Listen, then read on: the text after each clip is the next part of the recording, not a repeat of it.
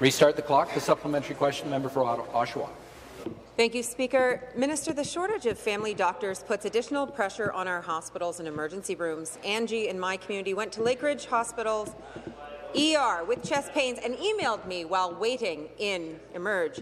She was told only one doctor was on duty and there were 119 patients waiting.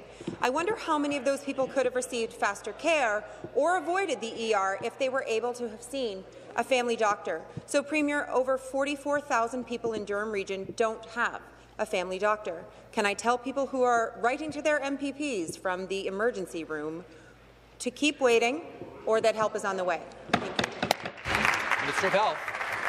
You know, this is really an important opportunity to highlight the many different programs that we've put in place to assist our ED physicians, to assist our hospitals, to assist our paramedics.